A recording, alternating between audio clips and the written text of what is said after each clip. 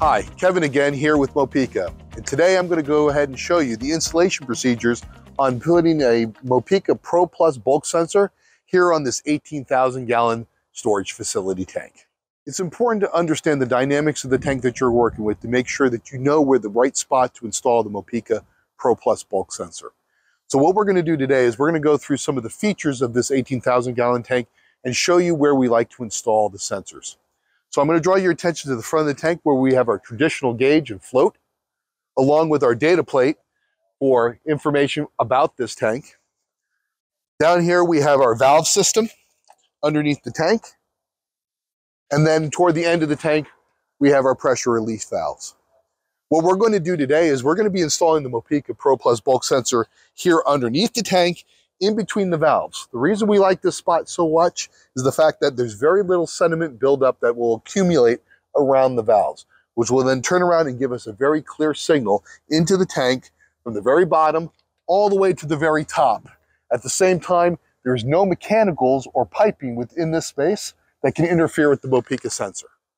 Before I get into the physical installation of the Mopeka Pro Plus bulk sensor on this tank, it's important to make sure that we have the proper tools to make sure that this is a very successful installation. The first thing you're going to want to make sure that you have, you're going to make sure that you have your smartphone and you have the Mopeka Copilot app downloaded and ready to go. In addition, you're going to need your Mopeka ID. If you do not have one, make sure you reach out to your licensed Mopeka distributor or contact support@mopeka.com. Once you have that, let's go through the actual physical tools you're going to need for this installation. First thing you're going to need one standard Phillips head screwdriver, one flathead screwdriver. In addition, you're going to also need your Mopeka Pro Bulk sensor kit. Let's go through the interior of this. First thing you're going to see is you're going to have your magnetic remote mount antenna for communications. You're going to go ahead and you're going to see that you have your Mopeka Pro Plus bulk sensor. Also within the kit, you'll see that you have two lithium Energizer Ultimate Lithiums included in your kit and a packet of Sonic grease. If for whatever reason you do not have the Mopeka Copilot app, also within the kit, you'll see this handy QR code that you can scan with your phone, which will take you directly to your Apple Store or your Google Play Store to get the Mopeka Copilot app.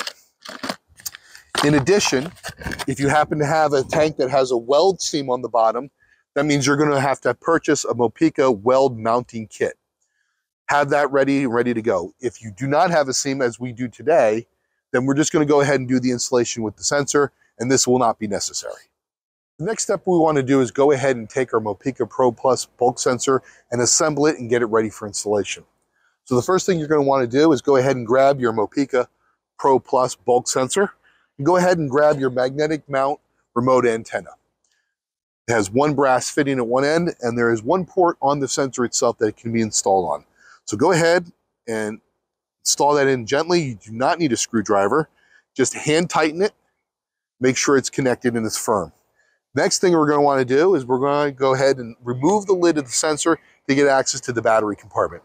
So go ahead and grab your Phillips head screwdriver and go ahead and start removing the screws. Please be aware these are small screws, so if you're working in a yard like this, dropping them could be a problem trying to find them again. I like to turn around and put them back in the box. Next thing we're going to do is we're going to grab our flathead screwdriver. And you're going to look and you're going to see on the left-hand side and the right-hand side of the sensor, there's a little indentation. I'm going to take the flathead of the screwdriver here and just gently press it in and then prying open slightly. If it's a little tight, a little firm, that's okay. It's an environmentally sealed cap for waterproof, but that's going to turn around and come right off. We're going to put that to the side. Now that gives us access to the internal battery compartment. I'm going to go ahead and grab my AAA Ultimate Lithium Energizer batteries. I'm going to go ahead and install it here. You'll see the plus and minuses are clearly marked, so line them up. Put it in. When I put the second battery in, I'm going to get a series of 2 beeps, which is going to tell me that it now has power. There, we've got the 2 beeps. What the sensor is now doing is it's now going to be scanning the local area for cellular coverage. When it connects, it'll come back with 3 quick beeps, letting me know it's now talking to the Mopeka back system. There, we've heard our 3 beeps, and we know that the sensor has now got power and communicating through the cellular network. Next step, let's get our cap back on.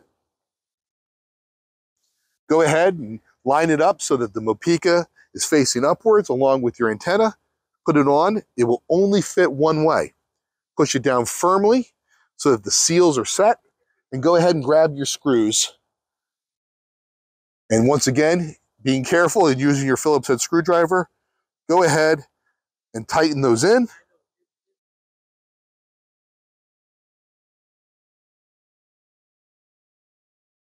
And now we're ready for installing the Mopeka Pro Plus bulk sensor. First thing I like to do before I start getting out my Copilot app is to go ahead and mount the magnetic antenna. What I like to try to do is I usually put it on the front of the tank first. However, if you happen to know in the general vicinity where your cell tower is, you're going to want to put the antenna as high up onto the tank as you can, or at least on the side of the tank that is closest to the antenna. We don't have a ladder with me today, so I'm going to put it up manually about as high as I can go, okay? The next thing we're going to do is we're going to bring out our Mopeka Copilot app, and we're logged into it now, and we're going to go ahead and hit Add Device at the top right hand of your screen. What that's going to do, it's going to activate the camera function on your smartphone, and it's going to be looking for this QR code that's on the bottom of the sensor. We're going to go ahead and take the QR code, and we're going to scan it using the phone. There it goes. And what this has now happened is that the system is now recording the sensor and its serial number ready for installation on this tank.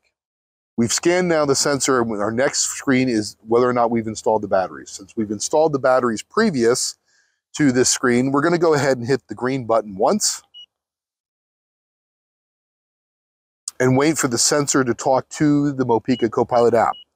We've now says here the batteries are connected, and the green button at the bottom of the screen has been highlighted, and we can go to the next step. So I'm going to go ahead and hit next, which brings us to our device info screen. I'm going to go ahead and give this a name for the device. In this case, it's the 18,000 gallon storage.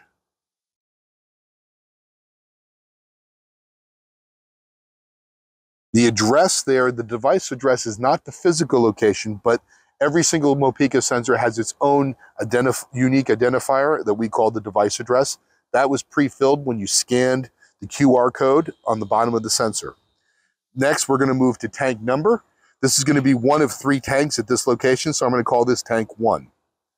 Next, we're going to move down to asset type, and we're going to click into this screen, and I'm going to pick its company bulk inventory. And I'm going to click on commodity, which is going to be today propane butane. Okay. Notice that some of the fields here have red asterisks next to them. These are required and must be pre-filled. It must be filled in before you can go to the next step. So as you can see here, I filled everything in. I'm going to go ahead and hit next, which brings me to assignment in terms of who the Copilot actual owner is. Now in this case, I'm going to use the location services on my phone to geocode the location of this sensor. We're going to go ahead and click into dealer. And this is Twin Rivers, so I'm going to scroll down to the T's.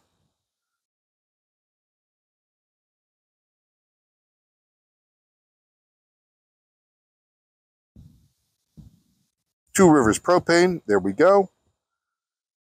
Tank size, I'm going to click into the screen. Now, we have set up this tank and its dimensions previous to this installation because we knew we were going to be working on this 18,000 gallons, so I've already preloaded all the specifics in terms of diameter, size, and gallons and created a tank profile. However, if you do not have one, what you need to do is hit the add button, which will bring up the add new tank screen, and you're going to put in the dimensions and any specific information that you find located on the data plate that's in the front of the tank.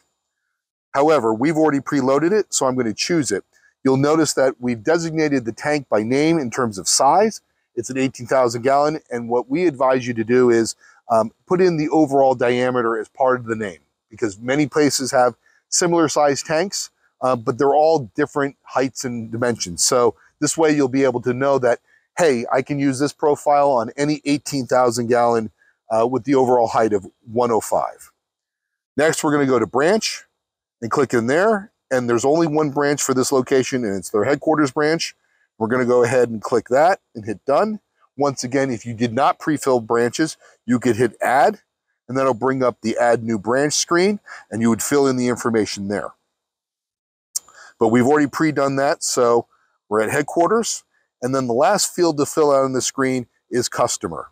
We're gonna go ahead and click into there, and I've already put in one customer, which is Twin Rivers Propane, being that this is their bulk storage. However, once again, if you hadn't preloaded the customer, you can hit the add button, which will bring up the add new customer screen, which you would fill out and hit save. Now that I've filled out all the required fields, the next button in the right-hand corner has gone from light green to dark green, telling us that we've now fit all the requirements so we can go to the next stage. Let's go ahead and hit next. Next thing we're going to want to do is we're going to want to get cellular communication. Now, we've already put in the batteries previously, and we heard the 3 beeps letting us know it's communicating, and the sensor now has told the Copilot app that we are on AT&T and we have full bar service here, so we're good. If it doesn't pop up right away, all you have to do is hit the green sync button on the sensor, as you see in the video, once, and wait 30 to 60 seconds. Once again, we've met all the requirements of this screen, and the next button is now illuminated, allowing us to go to the next screen. On the next screen, we now are being instructed to put the grease on our sensor. So I'm going to go ahead and, as you can see here, I'm going to put the grease on the middle of the sensor, right on the sensor pad itself, not on the magnets. We advise you to put a good size amount of dielectric grease on there. We advise you to also use the whole packet that came in your kit. The reason for this is for a few reasons. One, it will take out all the air between the sensor and the tank, promoting the sonar signal into your tank to be able to read. And two, it will also turn around and help create a suction, as well as preventing any water getting in between the sensor and your tank. I'm going to go ahead and hit next since we're ready to go. And now I'm going to go ahead and put this on the tank itself. As you can see on the screen, we have our level, and we also have our quality read. So on this screen, we're ready to put the sensor on the tank. As you can see, we have our level and accuracy screen in front of us. And up at the top, we have the 3-axis gimbal that's going to help us level the sensor on the tank. At the same time, on the bottom of the screen, you're going to see our quality. This is going to tell us how well and how clean the signal is going into the tank. So now I'm going to go ahead and install this in between the valves, underneath the tank, while looking at my screen and making sure that I am as level as I possibly can be. As you can see, I got on, I am fairly level. It does not need to be perfect. And within 30 to 60 seconds, you'll see that quality gauge at the bottom go up. Now this one went immediately up, which is what we normally experience on bulk tanks. And we're now fully in the green. Because we have met both requirements for levelness and quality, the next button is now illuminated. We can go to the next screen. Now that I've hit this, now what's going to end up happening is the sonar sensor is going to be reading into the tank and coming back with a measurement of what it sees in this tank. It can take up to several minutes for this to happen, so please be patient. Once this has happened, it's going to turn around and give you a percentage and volume. I'm going to compare this against the gauge. We're showing here around 10% or 7.3%. Do not be surprised if you see the gauge and the sonar sensor off by up to 5 to 7%. This is to be expected. Traditional floats and tanks do not take into the curvature of the tank. They assume that the tanks are linear, while the Mopeka sonar sensor will turn around and be more accurate and be able to take this into account. So now that I've confirmed this, that we're within reason, I'm going to go ahead and say confirm details, which now allows me to hit the next button. So now we're done and we're installed on this. We've installed the Mopeka Pro Plus BULK sensor. But at this last screen, if you wish to share the information with a customer or a user, all you have to do here is put in their email address and hit add, and they will then turn around and get an invitation to come and join you to be able to monitor their tank on their own phone. As previously mentioned, you may encounter a tank that has a seam. The seam will be like this on the bottom of your tank. What you're going to want to do is then take your Mopeka wedge mounting kit, and you're going to line up the groove with the actual seam itself. This now creates a solid base to go ahead and install the Mopeka Pro Plus bulk sensor or residential sensor, which will clip right in here with the antenna coming out this side. Before you actually put the sensor in, you're going to fill this gap with the included pack of dielectric grease, and then install and pop the sensor into the cradle. Once you've done that, you're done. Now we've successfully installed the Mopeka Pro Plus bulk sensor on this tank. We have added it to our Copilot app as well as our Mopeka dashboard, and now you have peace of mind of knowing what's going on in this tank and always knowing how much product you have.